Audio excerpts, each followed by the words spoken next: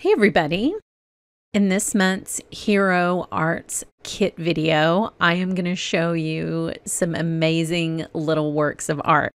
This has my name written all over it. It's a total art themed release and I'm losing my mind. It's so much fun. So I'm actually going to do a little bit of a departure today and I'm going to show you several of the cards I made instead of just the main technique because I had so much fun doing this. To begin with, I just want to show you what the kit looks like. It has this incredible die in it that you can create art scenes with this fun museum setting, and it's very modern and sort of peaceful, and I just think it's beautiful. I went ahead and I cut out several of these to show you the techniques, and I also snipped the little people free. You'll see what I do with that.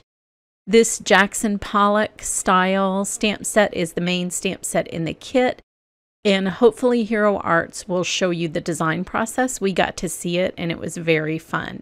So I have a bunch of insides and a bunch of outsides that I'm just going to go to town with and show you a couple of different techniques, but this is fun in that this die cuts out the art portion separately from the frame, so you can do all these fun techniques with it. So I'm going to do, for my main card, one of my favorite techniques. I'm actually going to have a second video on this as well. This is just a very simple paint scraping technique. I am going to put some acrylic paint down all over this small little insert. And then I really like my 6-inch scraper. I'll put a link to that below, but for card makers, if you're working in an A2 US size card format, you're able to scrape an entire card front with this one, whereas some of my smaller scrapers that I use for different purposes, I can't really do that with. So I do recommend a wide scraper. I think there's a crafty version of this. This is actually used for car repair, the one that I got. But I think there is a crafty version somewhere that I've seen.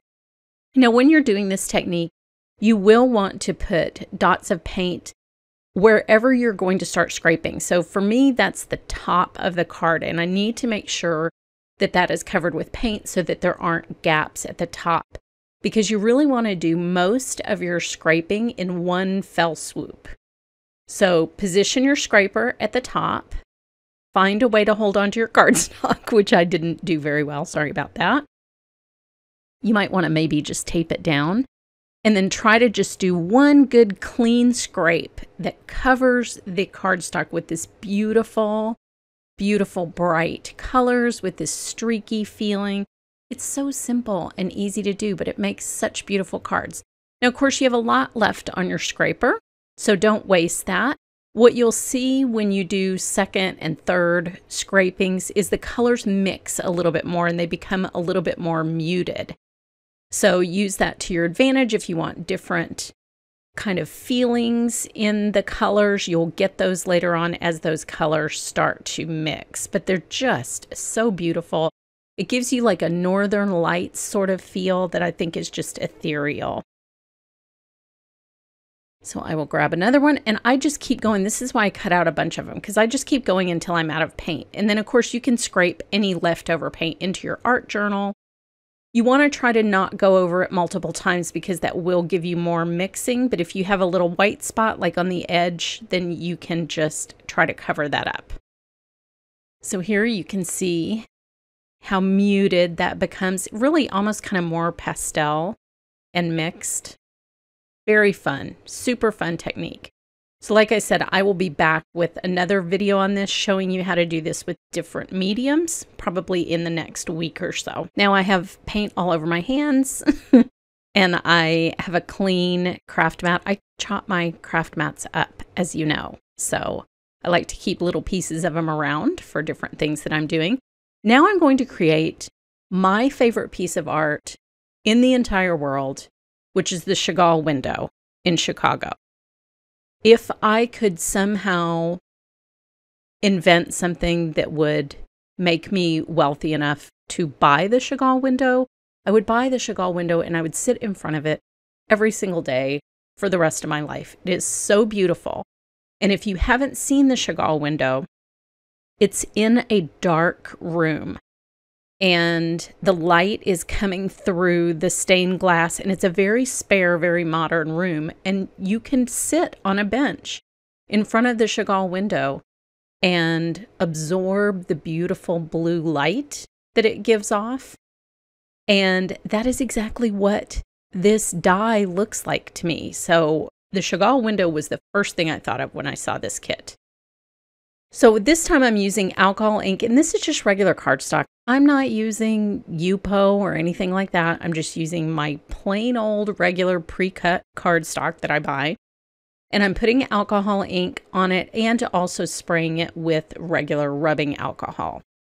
I'm using 2 different colors of blue ink, and there's one section of the window where there's this little yellow sun that I just love. Oh my gosh, so much fun. So you can do this on regular cardstock. It's not going to give you the same sort of alcohol effects that you get on non-porous surfaces, but it doesn't matter. We're creating a little piece of art here. It's fine. There are no rules. So this is my Chagall window. And of course, this dries really fast because it's alcohol ink. But what I'm going to do is go back and draw the lines of the stained glass, which in the real thing are chaotic in a way.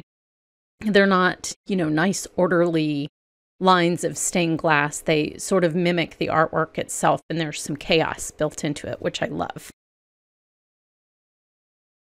Now, they also made my little inner hippie happy with this cute little 70s style floral.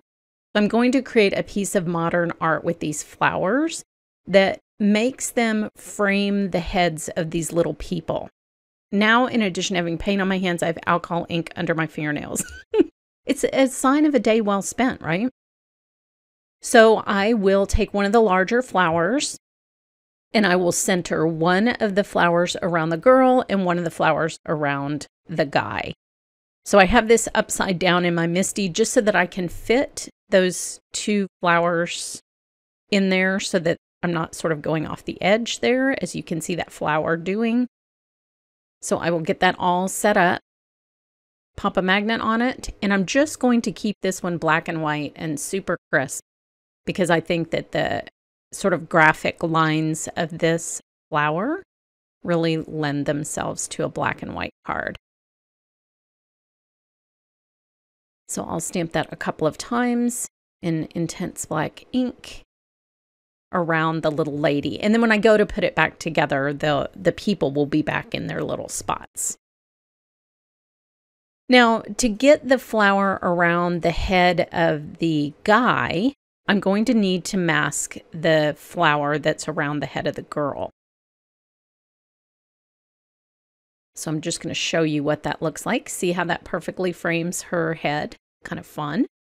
Then the people in the scene become the part of the work of art, which is very fun. So since only one of the petals is going to interfere with this smaller flower, I just cut out a mask for that one petal. And it's not going to overlap the other one, so I don't have to worry about that. So I'll pop that back in there and put this smaller flower centered on that guy's head. And just make sure that it's not going to protrude into that bottom petal, which it's not. And then just always make sure it's back in the corner of the MISTI. I cannot tell you how many times this week I have misstamped even with the MISTI because I'm not checking the corner. So always check the corner, especially with new stamps, because the newer stamps will be a little bit stickier until you get them good and seasoned. So just be careful. Look how fun that is. I love that. Now I have a little smudge up there, but that's okay. That's going to sand right off. My hands are dirty. What can I say? So I'll pull the mask off so that you can see the finished little work of art. I love it. And see, I don't clean my stamps before I take them out.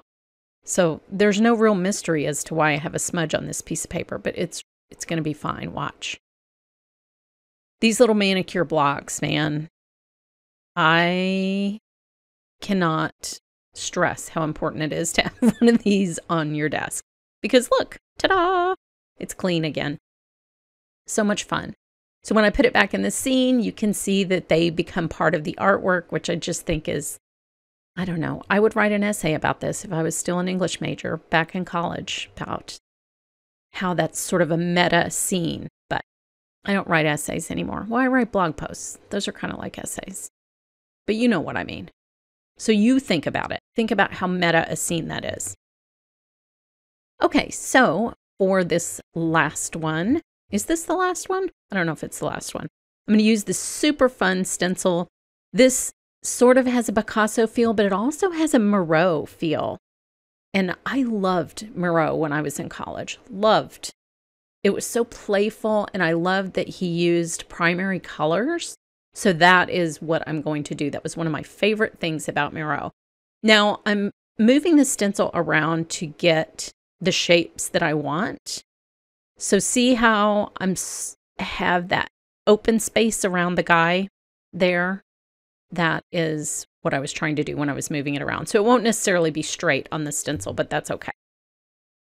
So I have my primary colors, my Miro colors, and I will get to work on this stencil. But you can't do any stenciling without the ink stand. So I'm going to put these in my ink stand. Keep them still. I love the little feet on here. They don't slide around on my glass mat. And I can keep the lids straight, which is something I'm not very good at. Look how dirty my hands are. My goodness, this was a good session. Okay, so I will just randomly put the primaries out and about the stencil, and they'll mix beautifully together, of course, because they're primaries. Actually, red is not a primary color. That is a common myth, but I'm going to use red because that's what Miro used. Magenta is actually the red that is a primary color, so just keep that in mind. But like I said, no rules. You do you. I'm doing red. Now, when I do my primaries, sometimes I like to go back and fill in little spots with yellows. Yellow is like the universal donor, if you will, of ink blending. It'll blend with just about anything. So I like to go add a little bit of yellow at the end because it always makes the other colors play together so nicely. And this is such a nice bright yellow. So there you go. Nice, bright, funky, modern art style stenciling for my final little work of art. So here are several of the little samples that you will see in the cards at the end of my video, and I have a couple extra. This is phenomenal. So cool. Like I said, I really hope they show the design process. This, of course, I'm thinking about Ukraine. This is a beautiful die set. This kitty set just cracks me up so much. And then, of course, I had to do the Scream, another one of my top art picks. Here is the cool modern, and here is my Chagall window. So head over to my blog for more information and a giveaway, and thanks so much for watching.